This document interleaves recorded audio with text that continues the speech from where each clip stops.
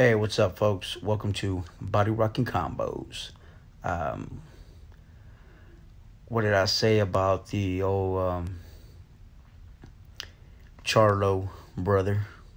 160, now too small for 168. I told you guys he wasn't going to fight Benavidez. He was all talk. Now he's coming out with more excuses, more padding for his excuses. All this stuff he's coming out with, man, it's just I knew it from the beginning. He was just gonna talk all that mess. Now I know he's talking about the well, we seen the whole vaccine thing, which is okay. I'll give you that. Trying to be responsible. But hey, man, everybody's fighting now with the test. I mean, he had to fight. What's his name with the test too?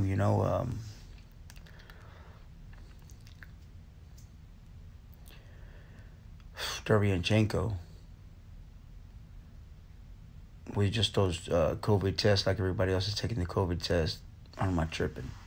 Yeah, how long ago was that? Anyway, I don't know. I'm tired. I've been working a lot. Sorry, I haven't been doing any shows, but I want to cover these real quick. And now they're trying to say those aren't excuses. The COVID test, that he's too young, and now he came out talking about that. Well, I'm not even a 168. Like his brother said, like, well, I'd fight Canelo, I'd knock him out, but too bad I'm 154. Like, oh well, well, there goes that out the window. I'm 154. It's not like anybody's ever gone from, a smaller weight to a bigger weight class to beat somebody. That's just impossible. Because, well, he's 154. Like, how can y'all expect that of me? Yeah. How could y'all expect Canelo at 154 to move up to fight Gennady Golovkin while everybody was pushing that? He was at 154.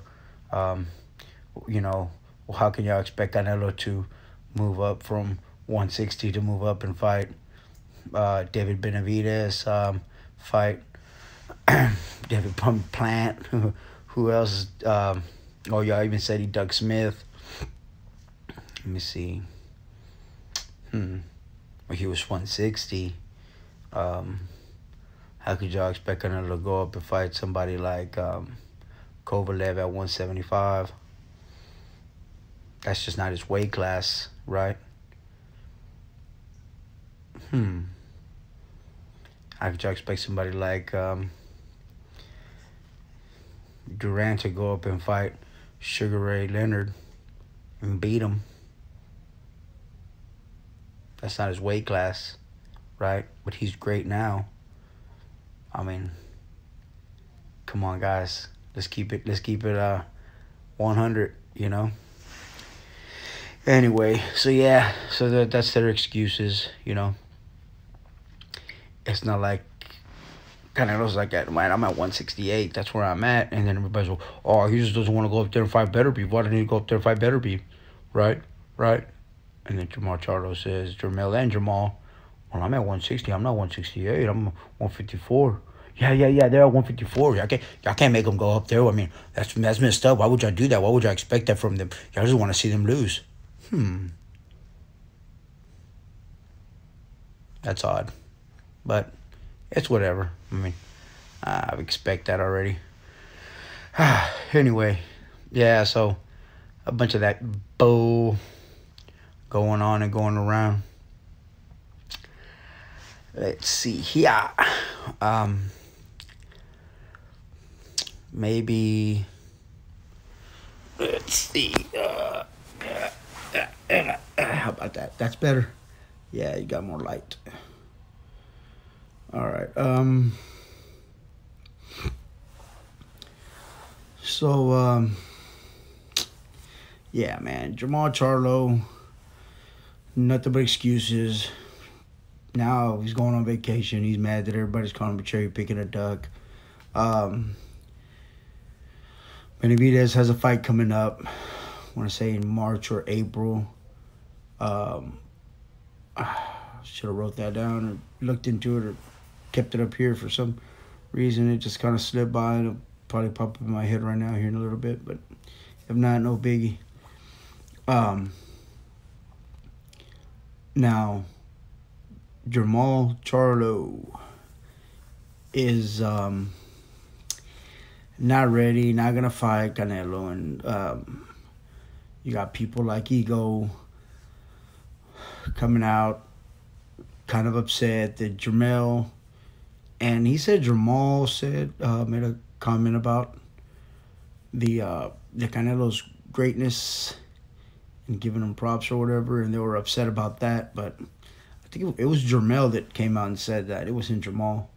But anyway, unless they both said it, and they both know, they both know Canelo beat him down and they ain't ready. And that's why Jermall turned down that request to fight Canelo, because, well, he knows him and his team know he's not ready. He still needs fights for that, to be ready for that, to be ready for someone on Canelo's level. And, you can't expect him to just all of a sudden come out and be like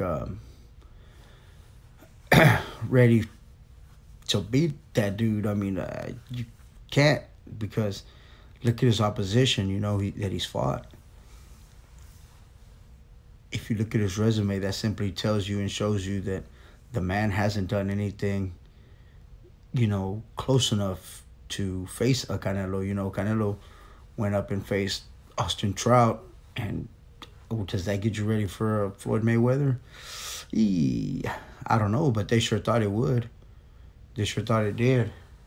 But, no way, no how did that get him ready. But, hey, he challenged himself. He went up, or actually came down 2 pounds, catch weight, and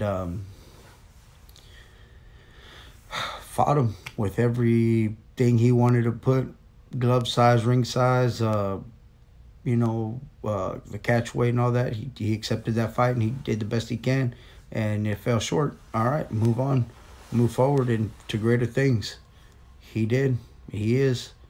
And I don't know, these guys are just barking, and clout chasing left and right all over the place, and it's just not funny. And what's funny, the funny part is that all the people that support him, all these channels, are just, buying it left and right, and they're supporting it. Every little thing he says, they're just supporting, they're going with. It's just freaking retarded, or freaking ridiculous. Apologize about that word.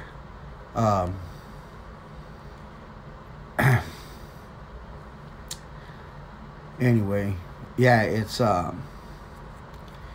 just dumb, man. You guys gotta understand that just because you're a fan of these guys and whatever they say, y'all gotta buy into, y'all gotta accept. Man, it's just craziness and nonsense, bro. Anyway, I'm working out of town. I have no time for these videos. It's not like other jobs where I get a lot of sit-down time. Anyway, I'll try to spit these out as much as possible. It's 1:38 at night. I gotta wake up here in a little bit. Went to sleep as soon as I got home, woke up, and I'm knocking these things. I'm gonna try to knock out a few of these videos out. Anyway, peace out, fellas. Like it, share it, subscribe, and most importantly, man, comment. Let's talk about it. If you support that man, or you believe he's not ducking or anything like that, or you just want to talk garbage, you want to talk mess, please come on. It's my favorite. Yeah, we'll cut it out here at 1.